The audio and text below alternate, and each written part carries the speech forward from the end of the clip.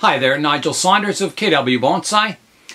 Today we're looking at my Asparagus Fern again. This will be the second video of this tree, or plant. In the last video we repotted it and we did what styling we could do on it.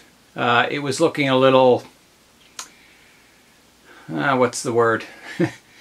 Less than healthy, I guess. It was a little weak on top. It hadn't been repotted in 3 or 4 years, so we repotted it, put it in better soil, and the vigor's coming back to the tree. The reason we're making the video today is that the plant is in flower right now. There's some nice white flowers here and there on it, so I'll give you a close-up view of that. So here's a close-up of the flowers. You can see they're very small. They start off as a little round sort of globe, and when they open up they have a little bit of yellow inside. So they're really quite nice, and they're kind of the right scale for a plant or tree of this size. So yeah, I really like the flowers. So today we're going to do a little bit of work on it. We're just going to prune some of these longer shoots that are out of the rounded shape of our canopy off. So we're going to trim them shorter. And you just have to give the tree a haircut.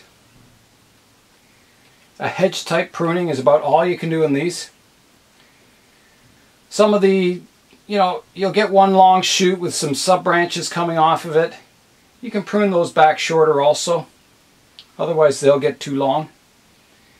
So you can kind of prune out a lot of crossing foliage.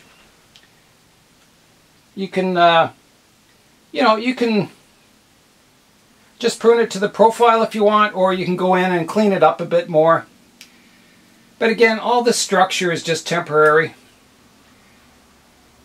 As it continues to grow, older branches die off, or older leaves. So it's a kind of tree or plant that doesn't need a lot of care. You just prune it to shape every now and then, and that's about all you can do.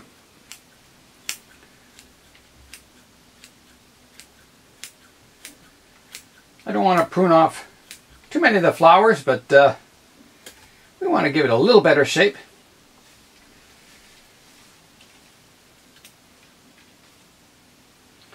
As these leaves harden off, they go from a light green color to a darker green. And the leaves last quite a long time. They'll probably last almost a year. Like a leaf will come out, it'll extend and sort of mature, and you'll probably get a year before it dies back, sometimes even more. So, once you've shaped the tree, it's just a matter of pruning off the shoots as they start extending out beyond your profile, and that's about it for the shaping of the tree. I've got a few branches out the back here that are really low, and they're not too bad, but I don't want them like dragging on the ground here, so I'm going to prune some of them off. Well, probably all of these low ones, like that. And then there's another one back here that we can prune off, like so. That looks better. It gives it more of a, a feeling of the trunk to it, which is just roots. The other thing I want to do with this plant is I want to weed it, and I want to get a layer of moss on it. I've never put a layer of moss on it just because I just never got around to it. This is, always, this tree or plant always sits in the corner, and I water it, and when a big shoot comes off and starts blocking out my other trees, I'll prune it, but it doesn't get a lot of care, this tree. I should give it more because it's interesting looking for a, house plant. So we're going to put some moss around the base of the tree and clean up our soil a bit. So let's do that next. Yeah, so there's not a lot of weeds. It's mostly these little ones that look like clover but aren't. I don't know the name of them. I did it one time, but yeah, they look like clover, but they're They're a type of a weed. So we just want to pick those out. This plant started out as a little,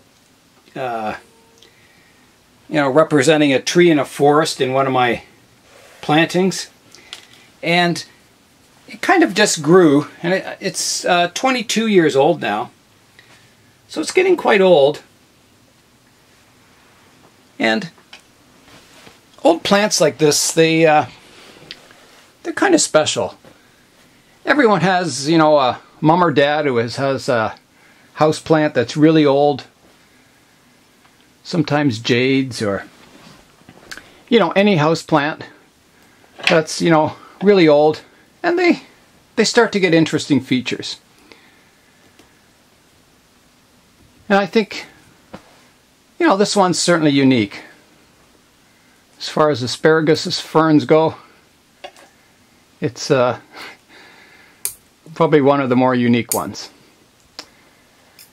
Okay, so the next step, we want to level out some of this soil, scrape off our top layer and, get it slightly below the lip of the pot. And then get some moss and plant it. And this tree, I'm normally very concerned about, I don't want moss growing up the trunk. But I think on this tree it would look quite good if moss kind of started growing up the roots and that. You don't want it so heavy you can't see the roots, but I don't think it would look bad to have a bit of moss mixed in with the roots on this one. Might make it look even more tree-like. These roots will grow in the air on humid days. Some of these have dried up a bit. So I'm just pruning off some of the ones that are looking a little dry on the ends that, aren't very good looking. Let's start scraping our soil back.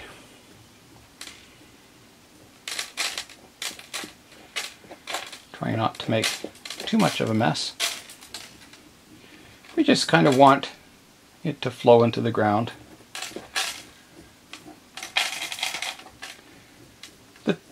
The fern's kind of styled like a ficus tree, I guess. It's supposed to look like aerial roots covering the trunk. It doesn't quite look like that, but that's kind of the closest vision I see of it, is sort of like a ficus tree. These asparagus ferns, they're from South Africa, and they're poisonous all parts of the plant, so don't eat them. Not that you were going to eat them, but don't eat them anyway.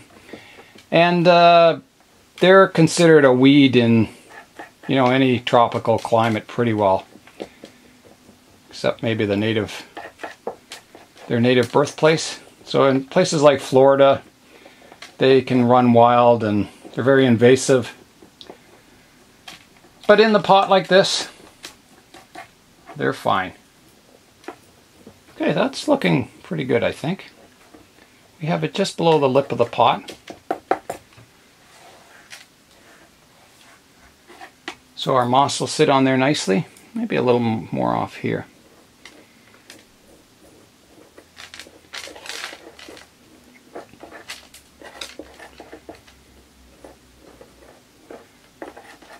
To get the trunk like this in the tree, what I've done starting 22 years ago, every time I repot it, I raise it up a bit in the soil level. So, normally an asparagus fern is planted right up to the foliage. I just expose a little bit more each year. And you get kind of that above ground root system that's hardy and can take the environment. So every year it gets a little taller and a little bigger. I'd love to put this in a show sometime, just to confuse people so they'd have to guess what it is. I don't know if too many people would guess if it's an asparagus fern or not. Not sure. Okay, let's get some moss and start applying it to the surface. Okay, let's start planting our moss. So I got some big clumps of it. We'll just place it on the surface like that. The moss is a little dry, but We'll wet it down and trim it. This is quite bushy. You know, kind of like wild moss, rather than my domesticated trimmed kind. Moss gone wild. Yeah. So to wet it, I'm just going to get one of my spray bottles.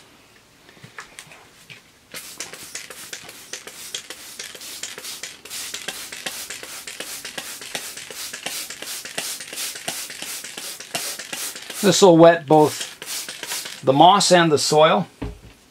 So then you can push it down and it'll,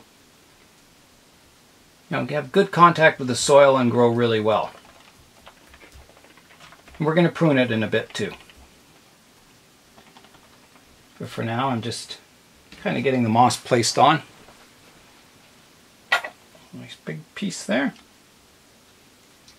We'll bring it right up to the roots of the tree. So we'll wet it all down now. Asparagus ferns can take quite a bit of dryness. You know, they do need to be watered every now and then, but they can take some drought.